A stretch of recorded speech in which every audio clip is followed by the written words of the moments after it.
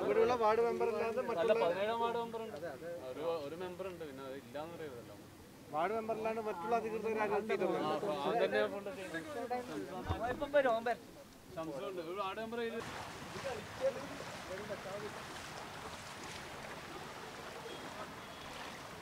ഇതിനെ ലൈവ് ഇങ്ങനെ വന്നു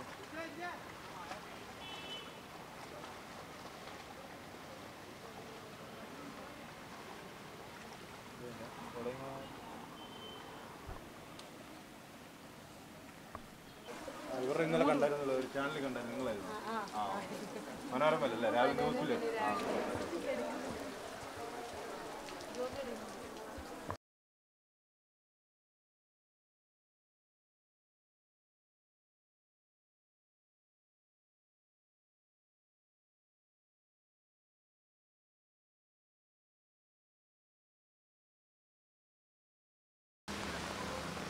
മൊബൈൽ ഇട്ടിട്ട് കൂടെ കാര്യമില്ല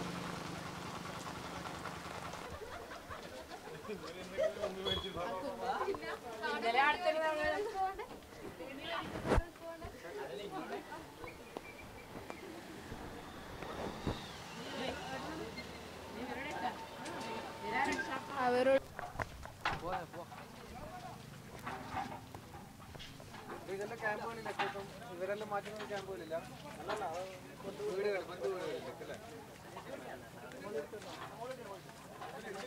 ഇവരുടെ ഇന്നലെ കണ്ടായിരുന്നല്ലോ ഒരു ചാനൽ കണ്ടായിരുന്നു നിങ്ങളായിരുന്നു മനോരമല്ലേ രാവിലെ ന്യൂസില്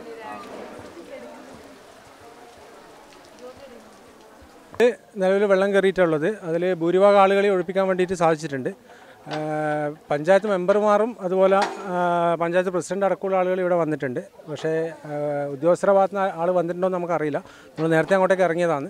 അപ്പോൾ ഇനി കുറച്ച് ആളുകൾ മാത്രമേ ഒഴിപ്പിക്കാൻ ബാക്കിയുള്ളൂ. അതിപ്പോൾ തോണിയിലും മറ്റിതുപോലെ പാത്രങ്ങളിലായിട്ട് ആളുകളെ ഒഴിപ്പിച്ചുകൊണ്ടിരിക്കുന്നുണ്ട്.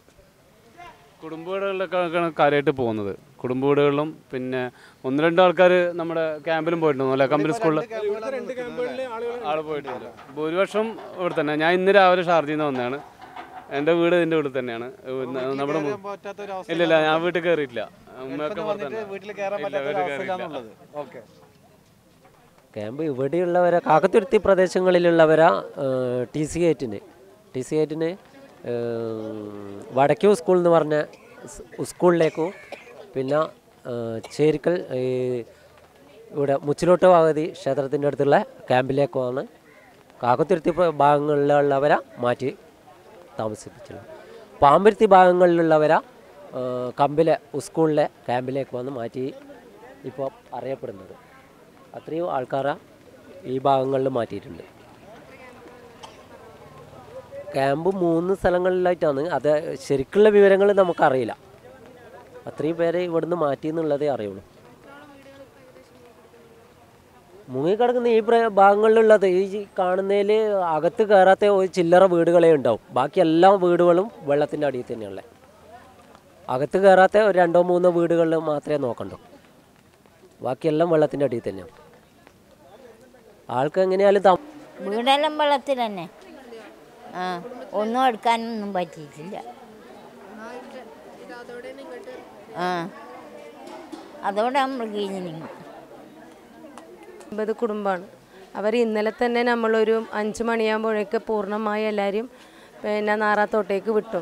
നമ്മളുടെ ക്യാമ്പിൽ നടത്തുമ്പം തന്നെ എല്ലാവരും ഒരു ദിവസമല്ലേ എന്ന് വിചാരിച്ചിട്ടായിരുന്നു ബന്ധുക്കളെ വീട്ടിലേക്ക് പോയത്. പക്ഷെ എന്തായാലും വെള്ളത്തിൻ്റെ പോക്ക് വരവ് കാണുമ്പോൾ തീർച്ചയായും ഒരാഴ്ച കഴിയാതെ ഒരു 10 ദിവസം കഴിയാണ്ട് പാമ്പരുത്തിയിലുള്ളവർക്ക് പാമ്പരുത്തി നാട്ടിലേക്ക് പോകാനാവില്ല.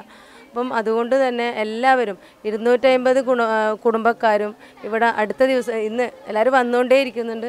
അപ്പോൾ 250 വീട്ടുകാരും നമ്മൾ ഈ ക്യാമ്പിലേക്ക് വരുന്നതാണ്. പക്ഷേ പാമ്പരുത്തിയെ സംബന്ധിച്ചിടത്തോളം ഇത് ആർക്കും ഒരു 67 വെള്ളം കയറി എന്നൊക്കെ ഒരു ഇതിലായിരുന്നു അവർ ഇന്നലെ നിന്നത്. പക്ഷേ എന്ന് പറഞ്ഞാൽ അന്നുള്ള വെള്ളവും ഇന്നുള്ള വെള്ളവും ഒരുപാട് മാറ്റമാണ്. അപ്പോൾ ഇപ്പോൾ പാമ്പരുത്തി പൂർണ്ണമായി ഇപ്പം വെള്ളത്തിൽ തന്നെയാണ്. അവിടെ എല്ലാം പിന്നെ വെള്ളത്തിലടിയിലായി. അപ്പോൾ ഇനി എന്താവോ എന്നുള്ളത് തന്നെ. പിന്നെ ഞങ്ങൾക്ക് ആകെയുള്ള ഒരു ആശ്രയം പാലം. ആ പാലം ഇപ്പോൾ ഏകദേശം മുങ്ങിക്കഴിഞ്ഞ എൻ്റെ കുറച്ച് ആങ്ങളമാരുണ്ട്. ഒരു 30ഓളം ആങ്ങളമാരുണ്ട് അവിടെ പാമ്പിരുത്തി നിന്ന്. കാരണം എന്ന് പറഞ്ഞാൽ അവിടെ PHC ഉണ്ട്, സ്കൂളുണ്ട്, മദ്രസയുണ്ട്. ഈ ഒരു ഫയലുകൾ നമ്മൾ ഇന്നലെ എടുത്തില്ല. സാധാ ഇങ്ങനെ വെള്ളം കയറി കഴിഞ്ഞാൽ പിറ്റേന്ന് ഒരു 3:30 മണിയാകുമ്പോൾ വെള്ളം ഇറങ്ങാറുണ്ട്. അപ്പോൾ ആ ഒരു ലാഘവത്തിൽ മാത്രമേ അവർ കണ്ടുള്ളൂ. പക്ഷേ ഇപ്പോൾ ഞങ്ങൾ ഡോക്യുമെൻറ്റ്സ് മൊത്തം അവിടെ ഉള്ളത്, പോയ കുട്ടികൾ അവിടെ ഉള്ളത്, ഇങ്ങോട്ടേക്ക് തിരിച്ചു വരാൻ പറ്റുന്നില്ല, അടിയൊഴുക്കാന്ന് എന്ന് പറഞ്ഞൊരു വീതിയിലാണ് ഇപ്പോൾ നമ്മുടെ പഞ്ചായത്ത് ഭരണസമിതിയും പാമ്പിരുത്തി ഇപ്പം ഉള്ളത്. വീട് മുക്കാൽ ഭാഗം മുങ്ങി, സാധനങ്ങളെല്ലാം പോയി. ആ കോഴി ഉണ്ടായിരുന്നു, അതും എല്ലാം ചത്തു. പിന്നെ ആട് മുക്കാൽ ഭാഗവും ഇപ്പുറം കൊണ്ടാക്കിയിട്ടുണ്ട്. അവിടെയും വെള്ളം കയറിയെന്ന് പറഞ്ഞത് ഒരു പുതിയ വീട്ടിൽ. പിന്നെ നായ്ക്കളുണ്ട്, അതും എന്തോ പോലെ ആയിട്ടുണ്ടല്ലോ രണ്ടും. മൊത്തം സാധനങ്ങളെല്ലാം പോയി. എല്ലാവരും വന്നിട്ടുണ്ട് ഇങ്ങോട്ട്.